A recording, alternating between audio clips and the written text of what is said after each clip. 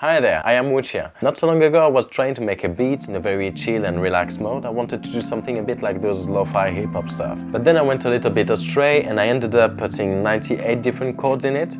So I'd like to deconstruct this chord progression with you today, showing you how I built it. So here is what the beat sounds like.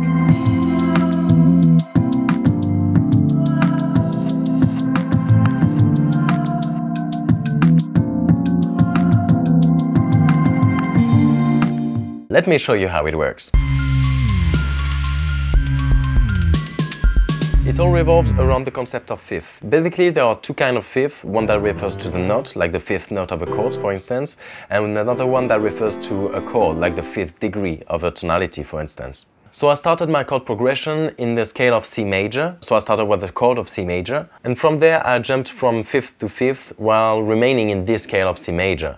So it goes C, G, D, A, E, B, F. And then I was like, yeah, let's make it sound all jazzy, so I've put all that in 7th chord to add some flavor. So far I have this chord progression that sounds like this.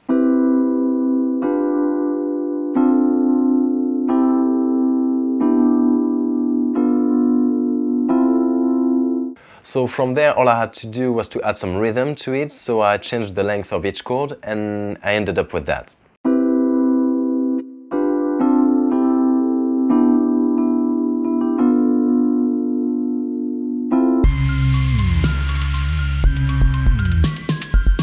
The handy thing about fifth is that the fifth degree of a tonality naturally creates tensions that wants to be resolved by the first degree of this tonality. So the 5 goes toward the 1, and you can use that at your advantage. You can add passing notes that are not supposed to be in the scale that you're using by adding chords that are from another scale. So for example, if I want to land on this G chord here, what I can do is put just before the 5th degree of the G major scale, just like if this G chord was my 1st degree of the scale I'm using. So the 5th degree of G is D, and in the scale of G major, the 7th chord of D is D7, which is different from the D minor 7th chord we have in the C major scale. Here is what the difference sounds like.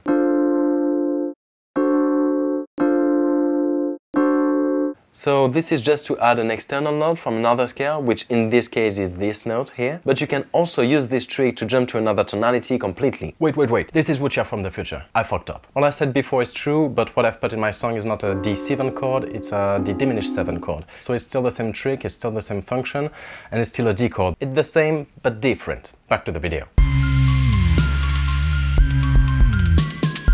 So now I want to go to another tonality. I want to go from C major to F major. So I put my F chord, which will be my landing chord, which is cool because this chord is also inside my C major scale. So just before that, I can add its own 5th degree, which is C. So I'll put C7, which is inside this F major scale I want to go to. So now that I am landing on this F chord, I can stick with this F major tonality. I don't have to go back to the C major scale that I was using before. Okay, so let's keep all these last beats and play it all together to see what we got.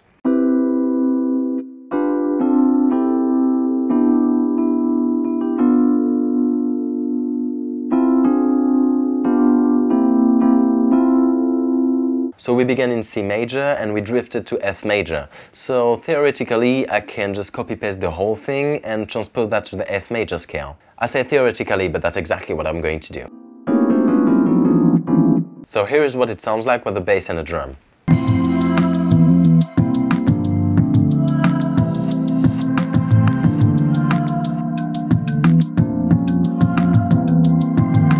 So this loop is in F major, but also drifts to another tonality, and this is how we can continue our journey from a tonality to another, traveling through all the tonalities around the circle of fifth. Okay, so now you can all imagine how boring this can be if it's only the same loop that repeats itself again and again and again. So from time to time I inserted another chord progression between the loops to break the repetitiveness and let the song breathe a little. This new chord progression that I inserted is actually a simpler version of the chord progression we already had. I removed some of the chords to have a lighter rhythm, and I simplified the chords by removing the 7th of each chord, except for these chords that still have the 7th but lack the 3rd, so it becomes a 7th suspended chord. Then it's really the bass line and behind the drum that will change and make this loop sound different. So this new loop will be inserted in different places of the sound, so it will be transposed as well. And this is it. Then we have all the elements to have 98 different chords in our song. This is a little note I made to keep track of all the chords I had in my song.